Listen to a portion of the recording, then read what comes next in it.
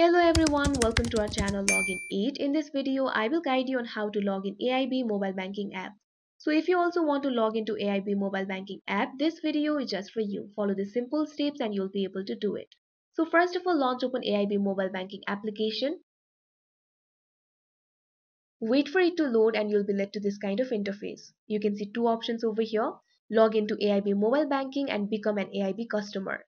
If you do not have an account on AIB, tap on the second option, that is become an AIB customer, and you'll be able to open a bank account. If you already have an account, tap on the first option, that is log into AIB Mobile Banking. Now you can see over here you'll be redirected to this kind of interface. All you have to do is enter your registration number and personal access code and then tap on the login option. First of all, tap on the box registration number, enter your registration number, make sure to enter the correct number. Now enter your 5-digit personal access code, that is PAC. Make sure to enter the correct code. If you have any problem logging in, tap on the trouble logging in option that you can see right over here.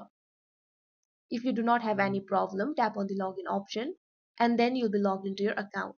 So that is how you log in AIB mobile banking account. I hope you found this video helpful. Thank you for watching. Make sure to like, share and subscribe to our channel.